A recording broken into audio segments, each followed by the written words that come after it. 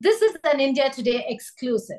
It's not just India that has been concerned about fugitives, wanted men of India finding safe haven in Canada. Bangladesh is another country that has been struggling with many fugitives, particularly Sheikh Mujibur Rahman, the father of Bangladesh as a nation. His killers in Canada too, and they have been trying very hard to get them extradited. To discuss more on the recent India-Canada row and the situation between Bangladesh and Canada, I'm being joined by none other than the Foreign Minister of Bangladesh himself, Minister A.K. Abdul Momen. Thank you so much for joining us here on India Today, sir. Thank you very much, and I also thank your audience and your viewers. Right, sir. Let's begin with the India-Canada row. How do you look at this entire row between India and Canada over wanted men who in India who have been killed in Canada? Canada alleges that there is Indian involvement. India has rejected those allegations. Where do you see this? How do you see the row in itself with visas being suspended, ties almost on a breakdown? You see, we have very good relationship, rock solid relation in India, and also we have good relation with Canada. Both countries are friends. Now, I don't know the detail of this issue between India and Canada, but I know that, we have a problem with Canada. And that's about, we have one of the killers of our father of the nation, Bangabandhu Sheikh Mujibur Rahman, you just mentioned. You see, his killer is having a good life in Canada. He has been there, and we have been requesting Canadian government to send back that self-confessed killer of Bangabandhu, our father of the nation. But unfortunately, the Canada is not listening to us. And they have come up with varieties of excuses. So we also went to the Canadian court to understand what is his status, because he's staying in Canada for a long time, and we want to know whether he's a Canadian citizen or not. So we started a case in the Canadian court, and Canadian, the honorable judges made a, verdict. They said that Canadian government has no reason not to disclose his status, but yet Canadian government is not telling us anything, neither sending. Only thing they tell us that they have a law that any individual, if he's sent back to his own country, and if there is a capital punishment in that country, then as per that law, they cannot serve that individual. So we are saying that Canada must not be. Canada is a government to rule of law. They believe in legal system. Canada must not be hub of all the murderers. The murderers, they can go to Canada and take shelter, and they can have wonderful life. While those who he killed and their relatives, they are suffering. So we have been asking Canadian government to deport that Noor Chowdhury. They know it, but unfortunately, currently they don't even talk to us on this issue. Right, so for the benefit of our viewers, let's just talk about Noor Chowdhury's case. Noor Chowdhury, Rashid Chowdhury, two people who had escaped after killing the father of the nation of Bangladesh, Sheikh Mujibur Rahman, fled. One fled to the United States of America, the other to Canada. Noor Chowdhury is the one who is in Canada. He's now currently in his 70s. But in terms of the conversations, around 2019, there was some hope that the Canadians were listening and there could be some resolution. That did not really happen. Is capital punishment the only reason why you think Canada is not extraditing, or is there reluctance that you see within Canada in sending back these people who are wanted in other countries, be it India or for that matter, Bangladesh? Yeah, so once you had one and you send it to Bangladesh, we got it. But the problem is with Canada, they have one after another excuses, and that's what is not understandable. They have their law, but law must not protect a killer. Law must not protect, these bad guys. But unfortunately, Canada is doing it. Now, let me tell you, it is very unfortunate when our father of the nation was killed in 1975. Then we had military government one after the other. And those military government not only rewarded these killers, they posted them in foreign missions and in good jobs. So live there, and then they also, the military government passed a law that you cannot sue the killers. So the family members, they cannot sue the killers, the murderers. But it took almost 21 years for the family members, particularly our current Prime Minister, who is the eldest daughter of Bangabandhu Sheikh Mujibur Rahman. She had to fight for 21 years to come to power, to change that indemnity, this, Bhagat Singh indemnity, very criminal once that was been repealed, only then we started the due process of law. We have gone through a due process, and those guys who are the killers of our father of the nation, they have been convicted by the highest court in Bangladesh. And we have submitted all the details to the Canadian government that the process was fair, judicious, and it followed all the procedures, and they had the right to defend themselves. But unfortunately, these killers took the shelter in Canada. And I hope Canada, and we have two killers now, right now. One is sheltered in Canada, Noor Chowdhury. Other one is Rashid Chowdhury. These two killers are living good life, although their family are still suffering. Right, you're right. In 2009, the Supreme Court of Bangladesh sentenced 11 convicts to death. 5 were hanged, but these are the ones who are still living a good life, like you said. What is the status of his citizenship? Is he a citizen of Canada? Why is Canada protecting him? Because he just went on a visitor's visa and has been extending that. Canada has not accorded him refugee status. So what's the status of Noor Chowdhury, and why aren't they really sending him back? Is it just capital punishment? We don't know the status of Noor Chowdhury. To find out the status, we submitted a case to the Canadian court, and it took a couple of years. After that, Canadian judges, honorable judges, gave a verdict, and they said the Canadian government is under no obligation not to disclose the status of Noor Chowdhury. And since then, we have been requesting the Canadian government to tell us his status. Till now, the Canadian government has been refusing to disclose the status, in spite of the fact that their own court made the judgment. Could there be a change, sir? But in case of, let me tell you, in case of Rashid Chowdhury, who is in USA, that's much clearer.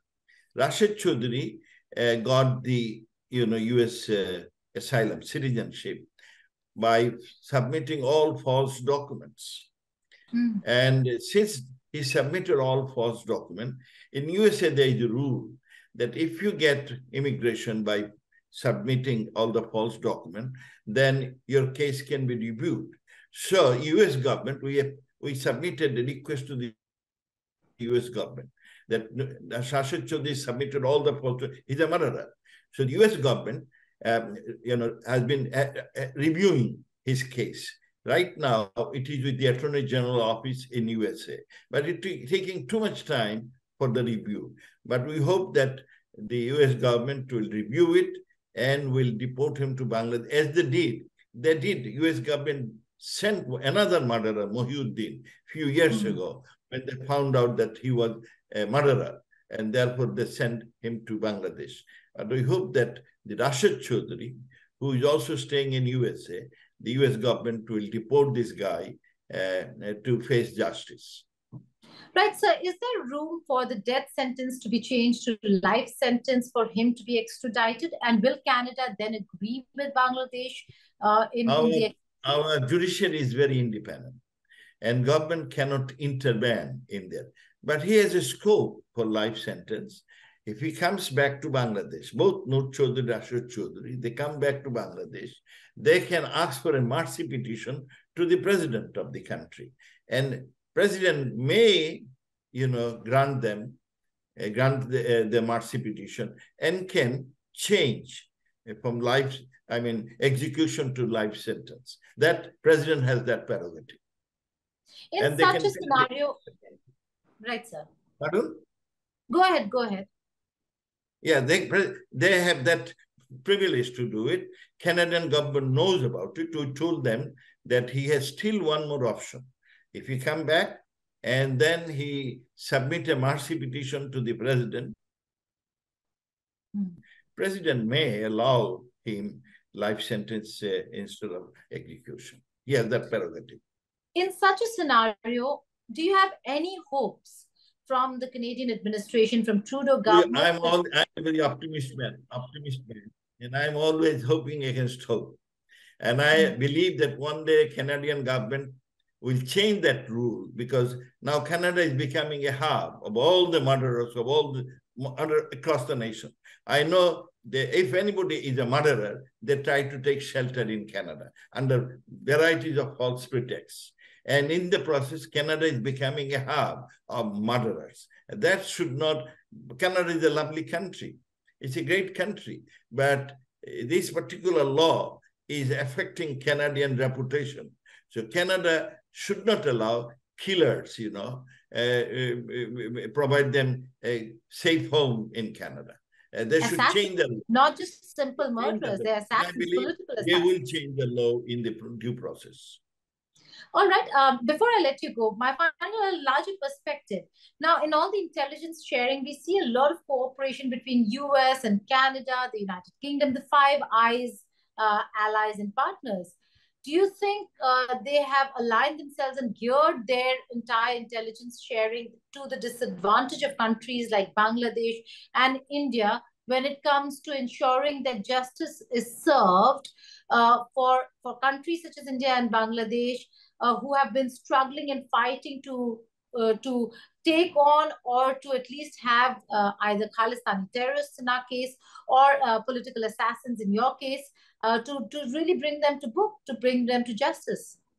We have a very good relation in India.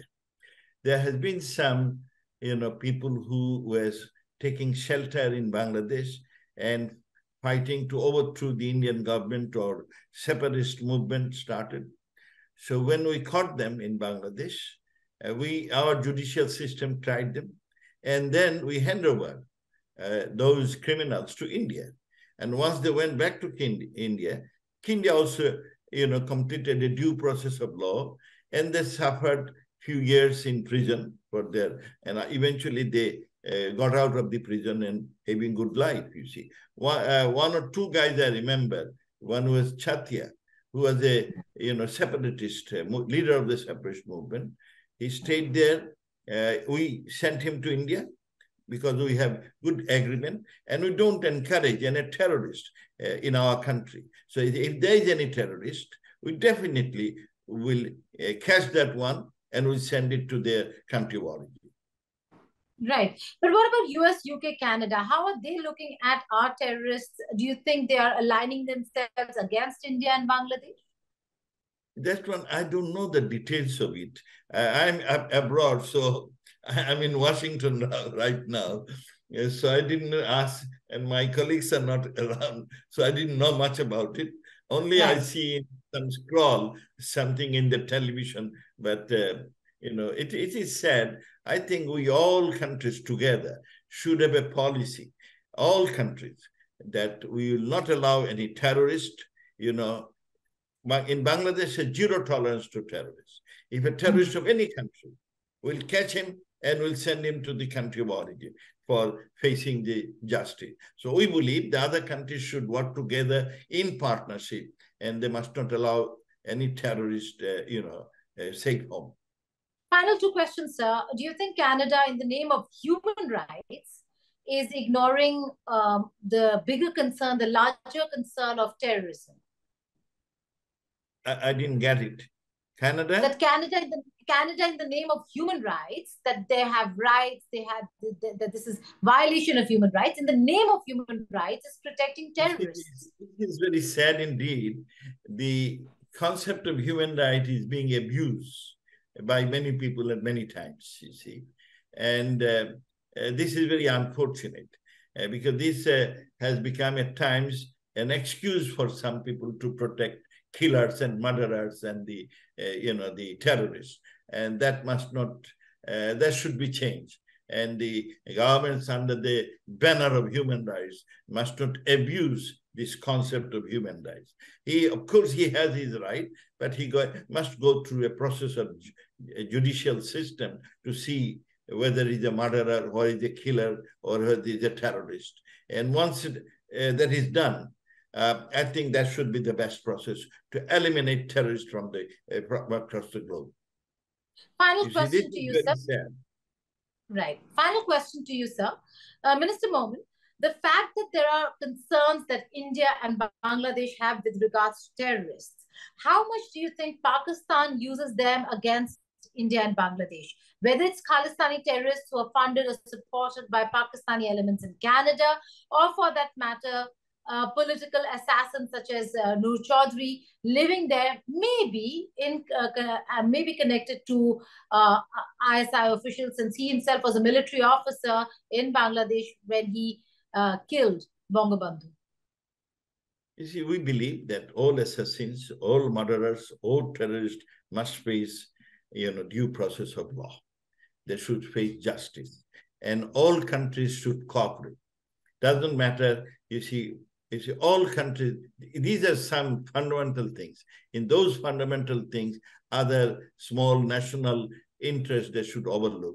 And here we should all be together, that any murderer, any assassin, any terrorist, they should face justice. Does not matter whether Pakistani or Indian or Bangladeshi or, any country, Canadian, all terrorists must face justice. Right. On that note, Minister Momen, thank you so much for joining us here on India Today and sharing perspective on how countries should be looking at terrorists, political assassins. I hope I could answer you because I didn't hear everything very accurately. No, you did. Just at the question on Pakistan's involvement, it seemed like you just wanted to talk about the larger picture. But is there any comment that you want to make about Pakistan's involvement in terrorism and supporting these terrorists? Is there a specific comment that you want to make on Pakistan's involvement in supporting these terrorists? Yeah, we discourage all countries to, protect terrorists. We don't want any country should be a safe haven for any terrorist. Doesn't matter what.